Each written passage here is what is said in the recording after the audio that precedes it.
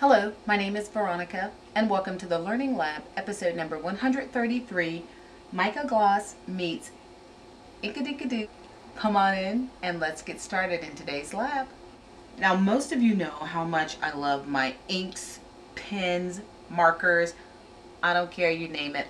But these are some that I picked up at Joann's when I think they were 50% off and free shipping. But I want to play around with the Inkadinkado and some of my Mica Gloss. I've elected to play with the green, this wonderful blue, and I couldn't decide on gold or copper. We'll see which one I squirt out onto my disposable palette. Now, I went into my stamps that came with my gear set, and I cannot tell you the names of these. I can just simply show you the picture because I didn't keep up with the names when I ripped them out of the box. But the one that I've chosen to use is this one. I think it's really cute. Now, generally, the Mica Gloss stamps a whole lot better when the image is a little bolder, probably something like one of these. But I'm going to try a more open image just to see what I get.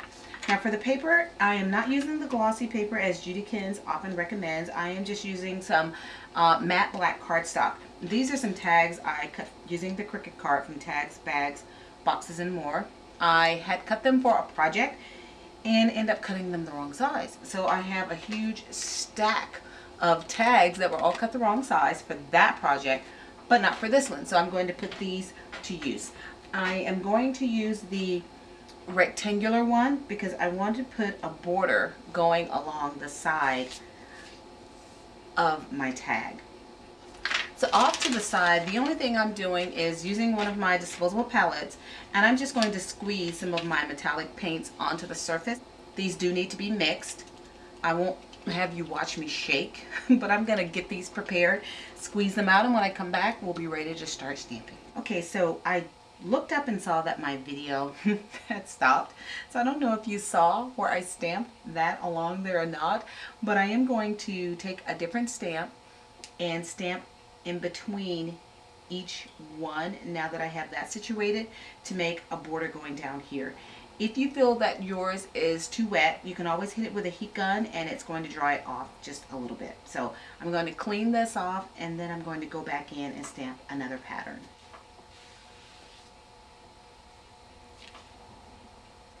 I'm just eyeballing it.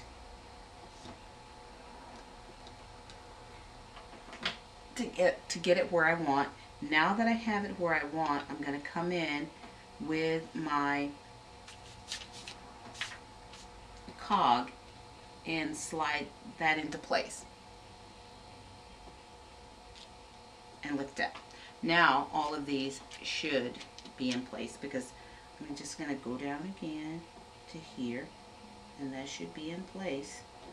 Put that in, and while it's down, I'm taking this off and moving it down so that I can go the length of my paper. Cool and gorgeous. So there the stamp is inked up with Mica Gloss. Going in between again. Stamp down. Move my cog down to ensure that I don't run out of space.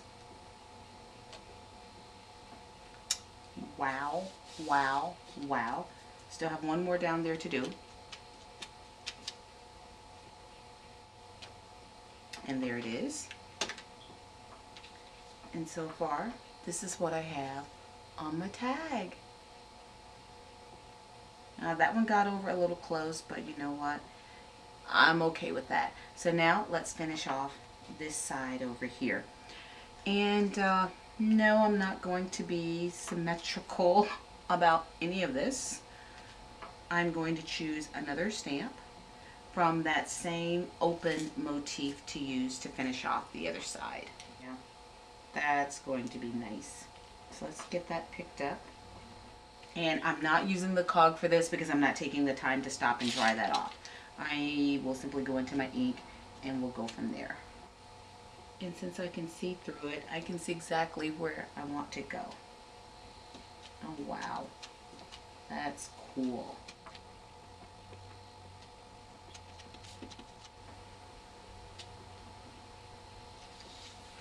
And then I just need to put one end down here.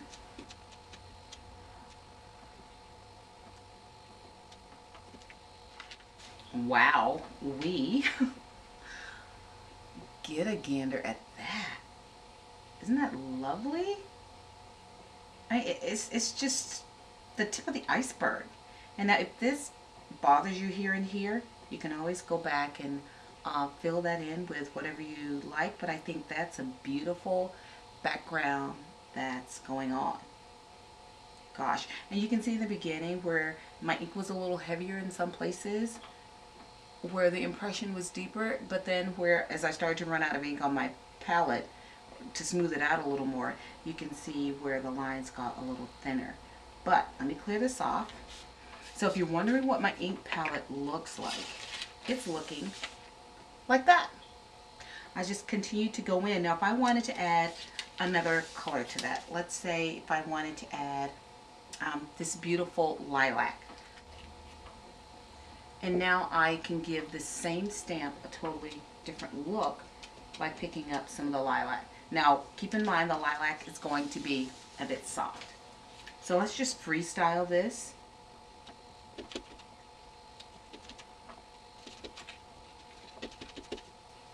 And, you know, to be honest with you, I'm not seeing that much lilac on there. So I think I need to go with something a little deeper. So just dropped a bit of purple on my palette. And just go back in with my stamp. Oh yeah. And see, I've picked some up in different places. Let's go back to the card that I'm smearing. Ooh. Wowzers. Look at that. Man, I am telling you. This is just, you know, playtime for me.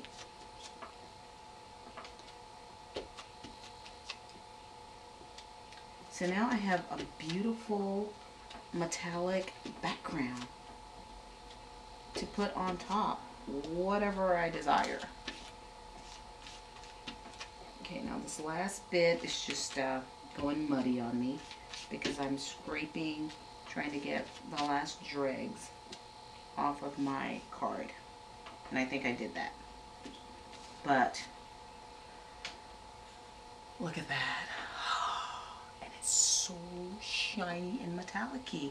Okay, so I know these don't exactly match, but can you imagine a row of flowers on here as you layer up and build up your tag? This could just be so gorgeous, and just all the possibilities of things that you can do. It's just incredible. For almost every Prima flower color that I have, there is a mica gloss that's going to match. And believe it or not, there's even some chocolate mica gloss. So if you don't have any, go get yourself some. Come back and play with me in the lab. But thank you for showing up today. Please remember to check my blog at inkillusions.blogspot.com, where you're going to find a lot more information and inspiration. Until then.